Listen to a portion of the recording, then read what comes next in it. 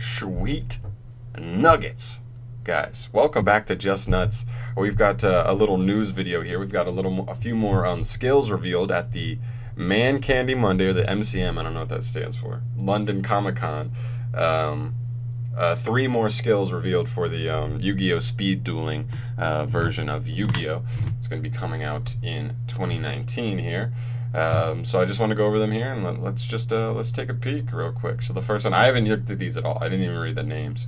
I believe it's just Yugi, Joey, and 2 Joey skills. So you know there's probably some fucking some luck-based shenanigans going on here with Joey's.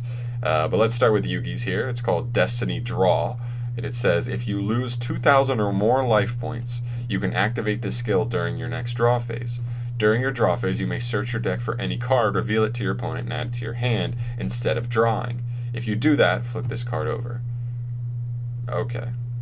Okay. I'm pretty sure this is very similar to one of the skills in Duel Links. And it's pretty powerful. I mean, this is going to be like old style Yu-Gi-Oh! So there's not like as powerful cards, like 1-card engines and such, like that, but it is still generically pretty strong, especially if they have cards like Econ. With how good Econ's been, like, just search Econ if that's like your out to your opponent's board, like, just go. So pretty cool, but you do have to be in a losing situation, so that's why I think it's balanced. You can't just use this whenever, like, on your first turn and just be like, I'm gonna search whatever card I want just to make my hand broken. So that's good. It is going to be on, like, kind of on your heels. If you're on your heels in a duel, then you can use it. So I think that's balanced. It's pretty good. And like I said, I think it's already been in Duel Links, and it's not a problem at all. So then we have a Joey skill called Grit. And it says, at the start of your turn, call 2 numbers and roll a 6-sided die. Okay. If you roll a number you called, your life points do not get lower than 1 until the end of your opponent's next turn. This skill can only be used once per duel. So, okay. So if you call it right, you can still take life points damage. You just won't lose until the end of your opponent's next turn. Okay. It's an interesting card. For sure, it gives you like an extra draw. It's going to give you like another turn to like hopefully draw your win card. But this card's definitely, like, it's RNG. It's already a 1 in 3 chance, and it's a 1 in 3 chance to just stall a little bit. So this one doesn't seem very good. I'm sure there'll be some people cheesing other players with this, but overall, definitely not broken in any sense. So this one's kind of very Joey. And then we have Last Gamble, another Joey skill. At the start of the 5th turn, activate this skill. Count both players' turns. Okay, so like you go first, and that's 1. Then your opponent goes 2, 3, 4, 5. So on either your 3rd turn or your opponent's 3rd turn. Nice. So you have to be careful because it says activate at the 5th turn, at the start of the 5th turn, which means if you're not paying attention and you forget which turn is which, you will not be able to activate this ability anymore. I definitely could see people forgetting to activate this, and it could save their butt. But it says, let's get the meat of the card. This card just says activate this card and nothing happens. When you activate this card, during your main phase, you can reduce your life points to 100 and discard 2 cards from your hand, roll a 6-sided die, and draw cards equal to the result.